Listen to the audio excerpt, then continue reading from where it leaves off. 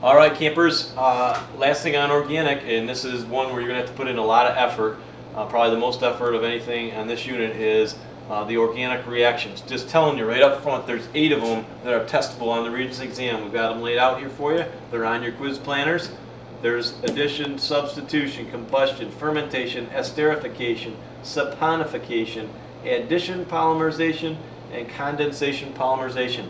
Telling you flat out, get into your review book and work with it. We're going to show you a strategy to get this memorized, but you're going to have to work on memorizing this stuff. It's the only way to manage it. Probably about a half hour of effort spread across 4 or 5 days and you'll have it. And I know I might generously sprinkle some bonus points into anyone's grade who happens to follow this strategy. We're going to recommend that you make either flashcards or a page where you're going to memorize this stuff and drag it around with you until you get it done. If I were making a flashcard, I would probably put esterification on one side, and on the back side I'd probably put some very specific information like the following. Esterification is the reaction between an alcohol and an organic acid to make something called an ester. Esters are very notable and famous compounds because they usually smell nice. They're used in perfumes. They're often found as the essence in fruits and things like that. And it's what we would call in a biology sort of way, it's an organic synthesis reaction, but it's also called a dehydration synthesis because you're synthesizing a bigger compound at the expense of taking water out. All right, so if you remember from your biology days, you could describe it as a dehydration synthesis. Now, here's a specific example. This is the kind of thing you want to do on your card.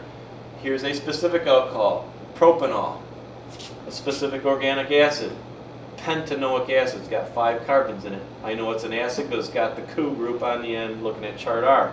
The functional group, COOH. The functional group here, OH. When those 2 molecules get together and combine into a bigger molecule, it looks like this.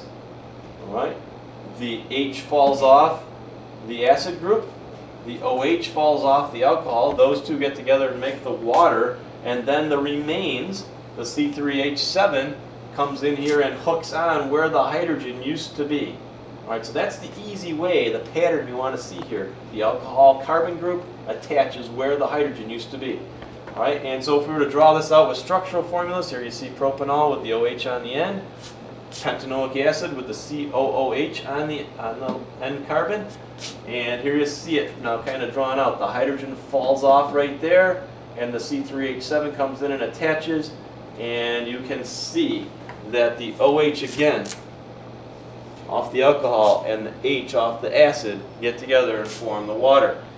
Naming these, again, if you look for the pattern, the thing that came from the alcohol, where the H used to be on the acid, has 3 carbons, and it's a branch, so we go prop for 3 carbons, YL for a branch, and then the special ending on esters is 8, and we just take the acid name, which was pentanoic, and make it pentanate.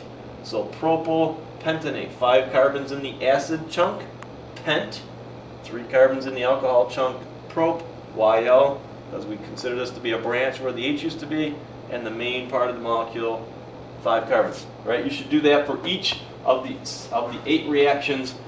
This is a sample of how you do that. Get busy. Do it for your good, and you might be able to do it for your good also with a few bonus points. Might be able to. Boy, I'm good on that.